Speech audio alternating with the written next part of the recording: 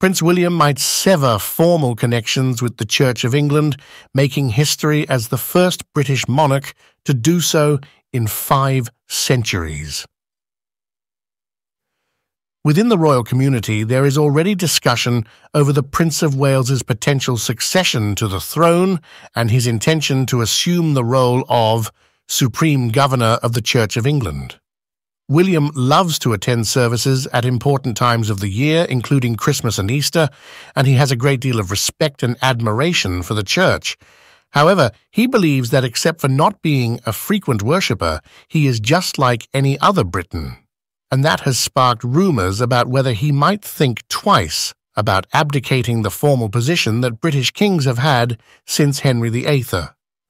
Renowned royal author Robert Hardman addresses the subject in his intriguing new history of King Charles. Hardman describes William as following, "In royal circles, it is no secret that he does not share the king's sense of the spiritual, let alone the late Queen's unwavering devotion to the Anglican Church," in reference to their respective approaches to religion. His father is very spiritual and happy to talk about faith, but the prince is not, a top palace official said. Although he doesn't attend church every Sunday, most people in the nation don't either. He may visit throughout the holidays, but only during those times. Although he has a great deal of respect for the institutions, he does not naturally feel at ease in a religious setting. William, 41, is believed to only attend a handful of services per year, mostly related to formal engagements or on significant dates in the Christian calendar, such as weddings and christenings. He was confirmed into the Anglican religion in 1997 when he was 14 years old. The late Queen Elizabeth was a weekly churchgoer and a devoted Christian with a strong sense of religious responsibility. King Charles has always been a regular churchgoer, even though he has an interest in other religions, especially Islam.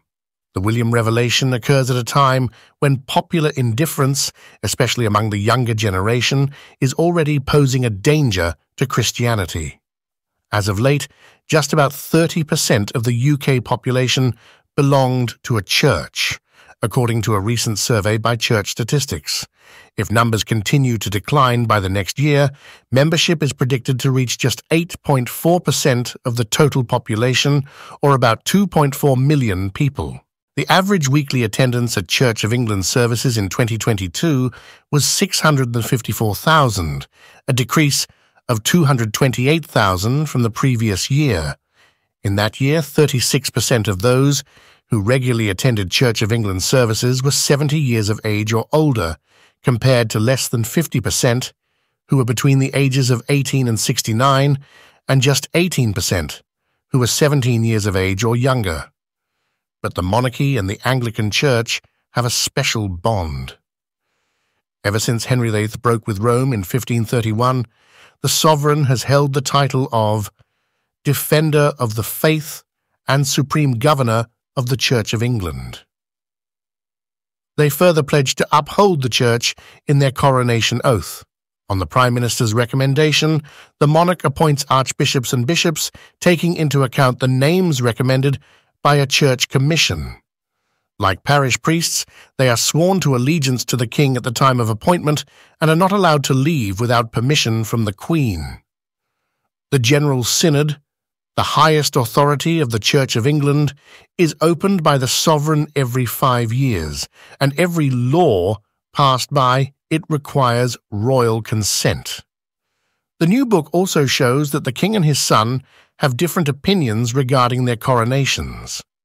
According to Hardman, William has stated that while he thought his father was brilliant, his will be more discreet, shorter, ideally around an hour and 10 minutes, and less spiritual. Aides claim that the Prince of Wales is one of the least ideological people I have ever met, and that he will avoid the intellectuals and scholars his father prefers to associate with. William is described by another as pragmatic and serious, and not one to make lots of speeches. Although he wishes to be more conventional and cautious, he is inherently hesitant of becoming involved in controversy. According to Hardman, observers who assert that King Charles would serve as a caretaker until his heir, the changemaker, assumes power are the one thing that irritates King Charles the most. According to those close to the king, this is clearly incorrect. You've got more experience to fall back on, and you will inevitably have more opinions when you start much later in life, explains Princess Anne. Annabel Elliot, the sister of Queen Camilla, concurs. People keep talking about how he's a caretaker, she says, and knowing that there would be a lot of changes, I don't see that at all. The king and his eldest son's living arrangements are another distinction. William has no intention of living in his father's Welsh property and will instead rent it out permanently, despite his strong commitment to his new work and ties to the region. He won't receive the same magnificent investiture like his father did in 1969 as Prince of Wales. However, the majority concur that this is a good thing, as there is no desire for any kind of major event in Wales. William has previously stated that he does not believe he will automatically succeed his father as head of the Commonwealth, and that the title should instead be divided among the member states. Nonetheless, some of their distinctions stem more from the fact that they are from different generations. It seems that William prefers box sets above reading, which is the king's favourite pastime. The Prince of Wales particularly enjoys superhero films, especially Deadpool, which is about a cunning mercenary. However, there are some things that tie father and son together, and they do get along better than they have in a long time. According to Hardman, William, his father, vehemently objected to watching The Crown. As one person close to him puts it, the prince rolls his eyes when people say that it's just drama. However, by criticizing, he won't increase the publicity for it. He dislikes the thought of constantly being perceived as a whiner. The Harry fiasco has also strengthened the bond between father and son, as the latter has learned to value his father's accomplishments, even though they are not organic farming enthusiasts. On the other hand, the king adores his daughter-in-law. According to a friend who speaks to the author, he thinks Catherine is doing a wonderful job, not just with her royal duties, but also bringing up his grandchildren. In the meantime, Charles III intends to cram in as much as possible and is quite happy to let genetics and the Almighty determine how long he reigns.